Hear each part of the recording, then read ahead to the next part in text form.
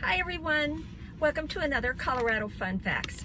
This month I want to talk about my favorite venue in Colorado, and yes, you guessed it, Red Rocks Amphitheatre. So Red Rocks is a naturally occurring amphitheater that was formed by the erosion of red sandstone rocks.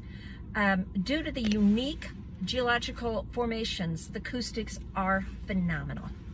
It's located at an altitude of about 6,450 feet. Red Rocks is one of the highest concert venues in the world. The area around Red Rocks has a rich history. The Ute tribe considered it a sacred site, and it was popular gathering place for early settlers. The venue itself was constructed by the Civilian Conservation Corps during the Great Depression. On June 15, 1947, the first official concert took place at Red Rocks, and it was a performance by our own Denver Symphony Orchestra. Wow. The Beatles played their only concert in Colorado at Red Rocks on August 25, 1964.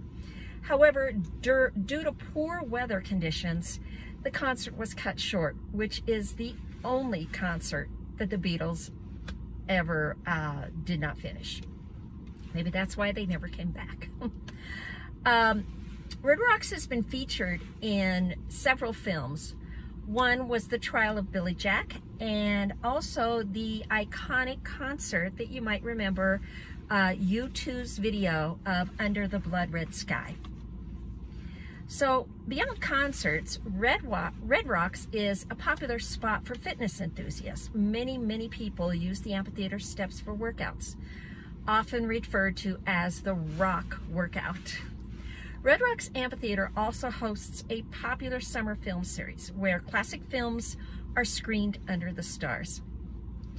And Red Rocks has gained international acclaim. Due to its beauty and outstanding acoustics, many artists have put this on their bucket list as venues to play in the future. So there you had it. I'm sure you've been, if you're in Colorado, I'm sure you've been there, but now you'll have a little more information the next time you go. Take care.